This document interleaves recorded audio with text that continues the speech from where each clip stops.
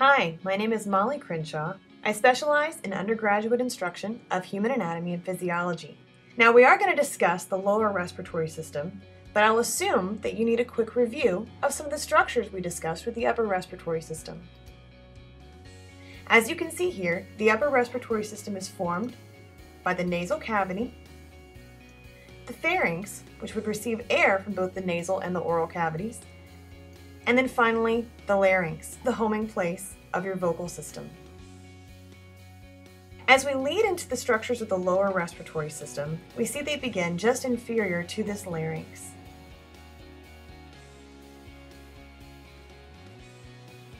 It includes, first off, the trachea, which subdivides into tiny tubules known as bronchi and bronchioles, all of these together forming what we know as the lungs.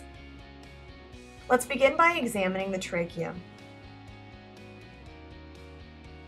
His location is significant, sitting at the anterior aspect of the chest and of the throat.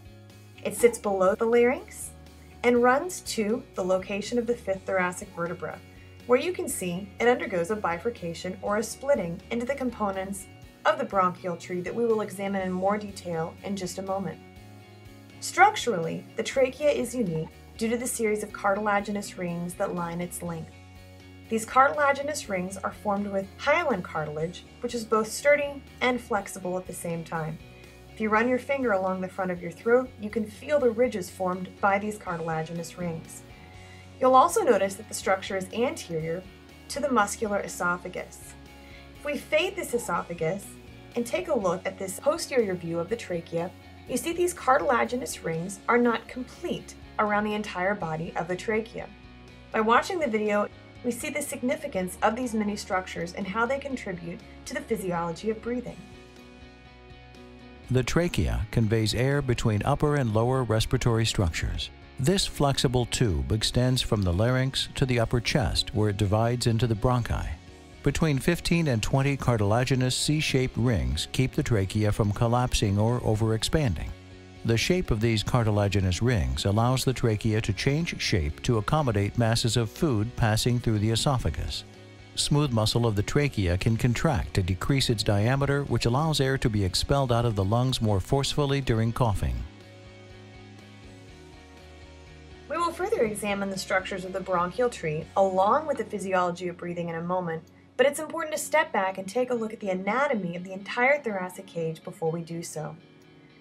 In 36.5, you examine how the bronchial tree and the lungs are situated within the thoracic cage, which we've already discussed in earlier sections as being formed by the sternum anteriorly, the ribs, and then of course, posteriorly by the vertebral column. You can see that the left lung and the right lung are situated so that they hug around the heart and then are bordered inferiorly by the diaphragm.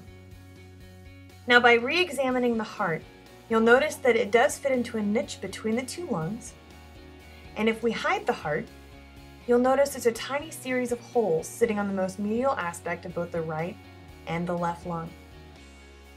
This begins our discussion of the anatomy of the lungs, so we'll begin first with the right lung. Housing all of the tiny tubules of the bronchial tree, the right lung is divided into what we know as three lobes: superior lobe, a middle lobe, and an inferior lobe.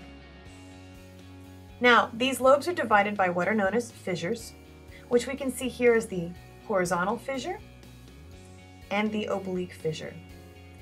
In comparison, we see the left lung is only divided into two separate lobes, a superior lobe and an inferior lobe, divided from one another by an oblique fissure. That hilum that we were discussing a second ago can be seen here if we look at the medial aspect of the right lung. It is this space here, and of course, this is a new term, so it's important to remember pronunciation. Root or hilum of lung.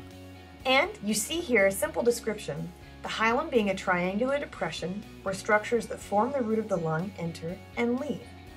By examining these structures, we see that first off, components of the bronchial tree, such as the primary bronchus,